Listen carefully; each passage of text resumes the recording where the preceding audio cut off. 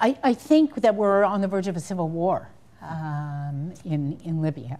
And from everything we understand, Steve, he has lost control of the east, and he's lost control of the string of cities along the Mediterranean coast, and that's the oil territory. So what are the if it's a civil war, what are the two sides? Well, it's going to be Gadhafi and the tribes, and because Libya is a tribal system.